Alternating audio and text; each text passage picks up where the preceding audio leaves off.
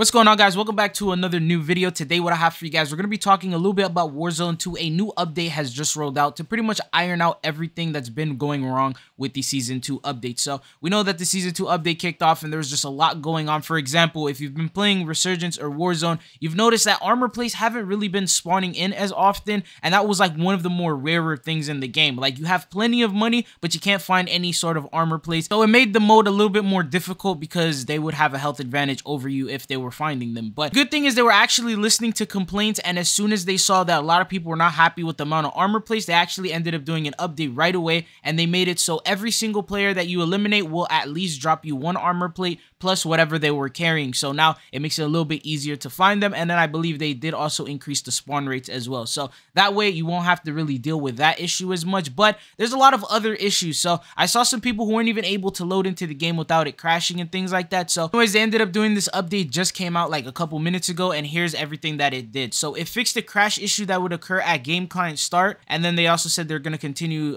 looking through that, and then they fixed the issue with the Season 1 Battle Pass tokens. If you had some left over, they weren't rolling over to the Season 2 Battle Pass, so you weren't able to use them. So now that they fixed that, check your Battle Pass, you might have some extra tokens to spend. And then the next thing is they fixed an issue that caused players to lose the ability to move after reviving down squad members. They fixed the issue with the riot shield view being distorted, and then they fixed a tablet misalignment for kill streaks and heartbeat sensor. But the fixes go on. As you see, everything is all fixes. It fixed the issue preventing armor plates from automatically filling the active loadout slot until the player manually equipped one first. So that's probably one of the reasons, as well as that many people weren't getting armor plates, is you might be running over them assuming that, you know, you were going to be automatically picking them up and you wouldn't have to actually look through all of the different loot that's on the floor. You might be too busy in a gunfight to really even pay attention to the floor loot, and so when you run over it, you should be able to pick it up, right? But apparently that wasn't the case. So now with this brand new update, you shouldn't have to worry about that, and you will be able to automatically start picking them up. They also fixed an issue where the mouse and keyboard players could not remove certain blueprint attachments in the gunsmith,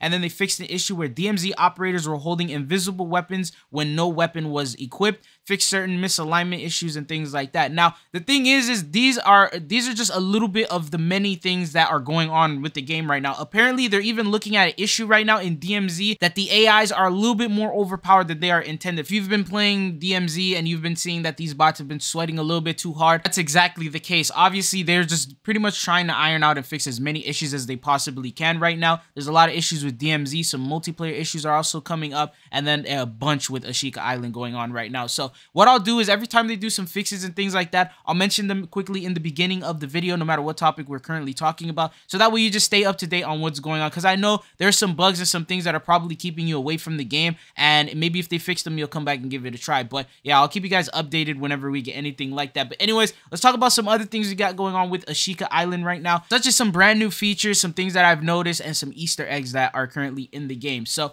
the first thing is I wanna talk about the Easter eggs. So apparently High Moon Studios has confirmed to us that there are many Easter eggs that are currently gonna be in Ashika Island, and they will also be added as the season progresses. So this is something that they will continuously update just to spice up the map and add more variety. So as of right now, there is currently an Easter egg that was found, and it has to do with the fish. So if you go over to like the edge of the water, you'll see that sometimes there's some fishes swimming and they're like popping out of the water. They don't usually spawn in the same place twice, they just spawn randomly in random areas. But if you actually throw any form of explosive, semtex, frag, anything like that at them, they will actually end up eliminating them, and then you are able to grab the fish. You actually gain XP from doing this as well. So as you see here, I ended up leveling up from doing this. But you grab the fish, you take it over to Beach Club, which is at the bottom left-hand side of the map. At the entrance, there's a statue of a seal. When you walk up to it and you have these fish in your inventory, you have the option to feed him. Now, when you feed him, you actually gain XP from doing this. And I believe if you feed him a couple times and fully max it out, he usually drops some random things such as like semtexes or claymores. Fortunately, the one recording I was able to get, as soon as I started feeding him, someone came and eliminated me, so I wasn't able to fully give him all of the fish that I ended up collecting. But it's just a little cool little feature. You don't really gain that much from it. I mean, you do gain a little bit of XP, but you're not gonna get like a really overpowered weapon or anything game breaking like that. So it's just a little cool thing to do. Now that's just one of many Easter eggs that are gonna be coming in. As of right now, this is like the only one that's been found. I think they're gonna be adding more as we go on, as they've mentioned. So it might not be like a bunch of them available already at launch. Might be like another one or two more,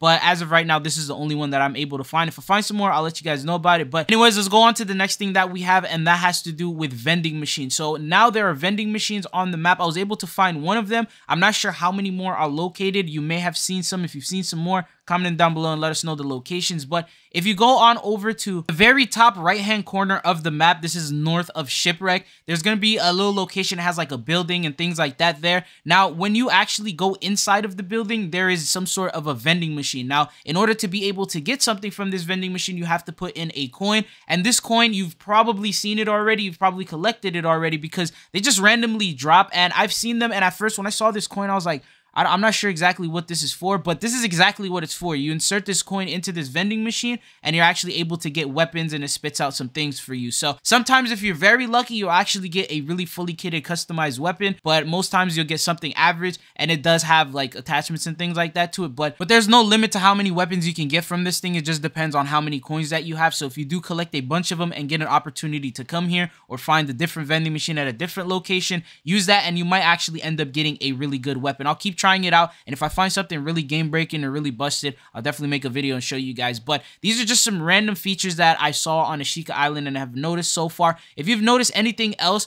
comment it down below and let me know. Also, for those of you guys who want to test out DLC weapons such as like the Hemlock, or you want to check out the new shotgun or use the crossbow early, something like that, they are available on Ashika Island right now. I've actually been able to grab multiple ones, and I was able to use these DLC weapons that I don't have. But anyway, something else that I wanted to let you know, so you guys may have noticed that the redeploy drones are not currently in the game as of right now. So they have confirmed to us that they are going to be adding them within the next month. They don't want to just add it in right away. They want to let all the players first get a feel of the map, understand it a little bit more. So they have confirmed that they didn't forget about adding it, but they're just waiting on players and waiting until then. And then in a couple weeks, it'll be available. There's going to be a total of 4 of them, and they're just going to be randomly in across areas of the map, probably in like the drier areas. So that way you're able to use that and then just get away and get towards like the center of the map. But that's all that I got for you guys in terms of today's video. Everything that I've talked about, we got the new updates and Easter eggs and random things like that. But if we do find some new things like on Ashika Island, if I find anything new, I definitely will make a video and let you guys know about it. If you guys have seen any sort of Easter eggs or anything that I didn't cover in this video,